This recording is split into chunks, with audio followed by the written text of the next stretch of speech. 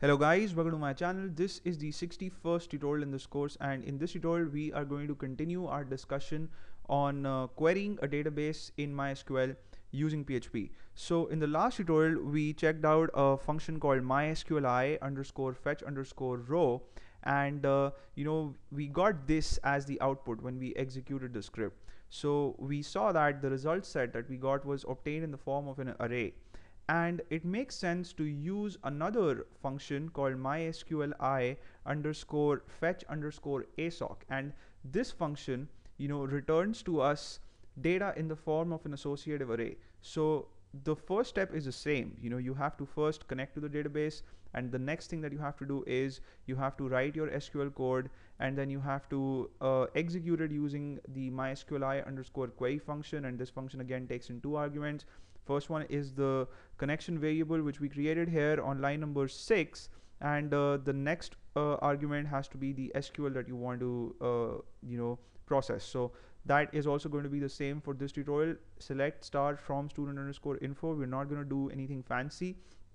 And then you have to check whether the query was executed properly or not. We do that using the if statement, and finally we get to the while statement. On line number 24 I have a while statement here, and we're going to do something similar. It's just that we're going to use a different function. Instead of using mysqli underscore fetch underscore row, we're going to use mysqli underscore fetch underscore assoc, and this is going to return to us data in the form of an associative array. So the variable row in each while loop iteration is going to get one row from the result set in the form of an associative array, right? And then this associative array we can use to display the keys as well as the values, and we can actually control the formatting in a certain way.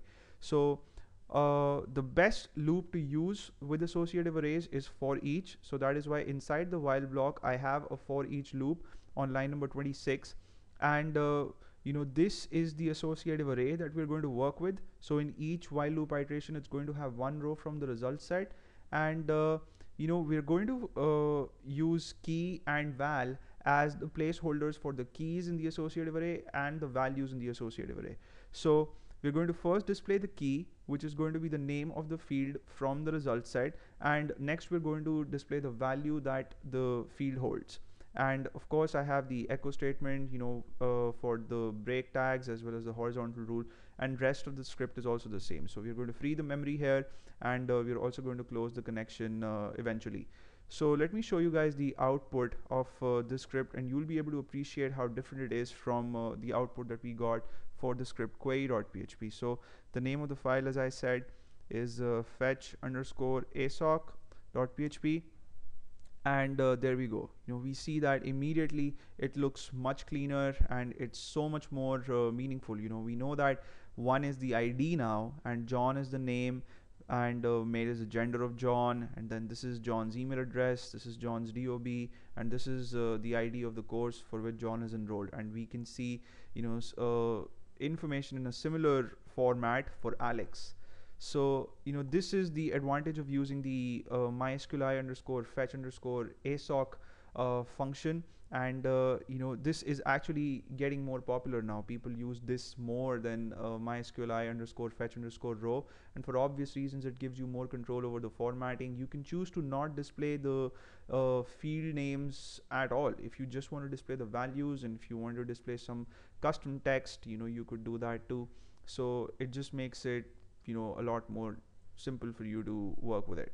So anyway, I hope you guys had fun watching this tutorial, and you may subscribe to my channel if you haven't already. I'm going to see you in the next video, in which we'll continue our discussion on PHP and MySQL, and we're going to check out more cool things, and see you soon. Till then, take care.